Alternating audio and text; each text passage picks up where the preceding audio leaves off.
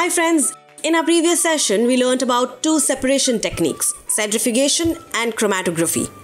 We are still yet to understand the separation process of few of the components that we had collected. Now, how do we get LPG, acetone and common salt? Suppose by mistake you mix this acetone with water. Now how can you separate these two? So what we will do here? We are going to look at yet another interesting yet very important chemical separation process known as distillation. Now the science behind the process of distillation is very simple. The separation of the two liquids by distillation depends upon the difference in their boiling points. If there are two liquids, one has a lower boiling point or more volatile liquid and one has a higher boiling point or less volatile liquid. Now, when we heat this mixture, the compound that has lower boiling point will start boiling first and starts forming vapors first, right? Now we collect this gaseous form of the compound and condense it down and it turns back into liquid again. Now that we know the principle of distillation, let's jump to the simulator in order to see the whole setup and the process of distillation. We can see on the screen a setup for simple distillation process. By clicking on labels, we can see what all apparatus that we have on the table here. Let's start the process. We need to first pour the liquid into the distillation flask.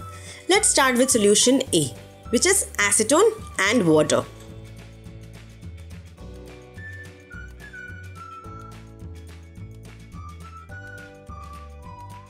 Now we'll put the thermometer with the cork attached to it and close the distillation flask. Here we can see an outlet for water in and out. Let's click on them.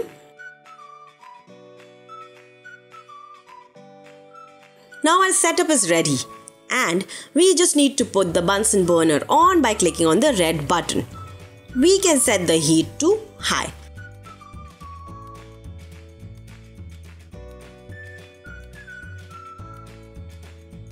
When the solution starts heating, we can see the vapors start coming at 58 degrees. This is the boiling point of acetone and we can see the vapors of acetone getting formed. Now these vapors travels from the water condenser, which cools the vapors down and converted back into liquid acetone form, which gets collected in the conical flask as we can see.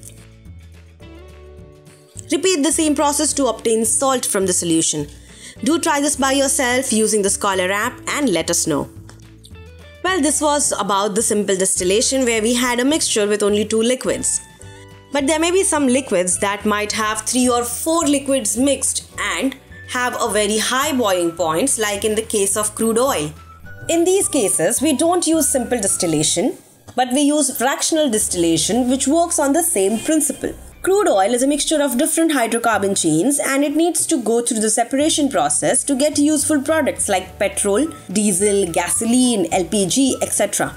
For this, we use fractional distillation. Fractional distillation completes several simple distillations in one apparatus. Now, in order to understand this in detail, we will look at this simulation. We can see that we have a container which is filled with crude oil and which is then connected to a furnace till it forms vapors. The heating is usually done with high pressure steam to temperatures of about 1112 degrees Fahrenheit or 600 degrees Celsius. The mixture boils, forming vapor or gases. Most substances go through into the vapor phase. The vapor enters the bottom of the long column or fractional distillation column that is filled with trays or plates. To see that, let's click on the button that says play and put the furnace on. Now we have to click on the furnace. We can see that the trays have holes with caps on them to allow the vapor to pass through. They increase the contact time between the vapor and the liquids in the column and helps to collect liquids that form at various heights in the column.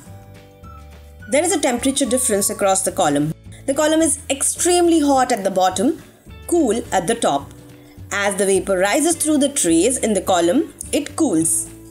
When a substance, that is the vapor, reaches a height where the temperature of the column is equal to that of the substance boiling point, it will condense to form a liquid.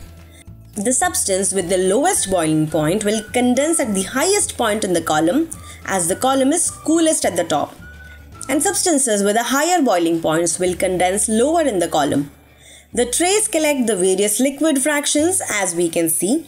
The liquid fractions will pass to condensers, which cool them further and then go to the storage tank, or they may go to other areas for further chemical processing. And friends, this was all about distillation and fractional distillation. Well, we may feel the objects that we use in daily lives are very easily available, but after understanding the separation process, we are sure that you know that it isn't very easy to actually obtain these products. Well, I hope you have enjoyed this session. This session is based on an interactive 3D simulation called Scholar. Visit www.scholarlab.in to request a download of the software application to try this out for yourselves. If you have liked this video, then hit the like button, comment on any queries, and yes, subscribe to our channel for more such videos. Also, don't forget to hit the bell icon and never miss another update from Letstute. Till then, keep watching, keep learning, and follow your curiosity. Thank you.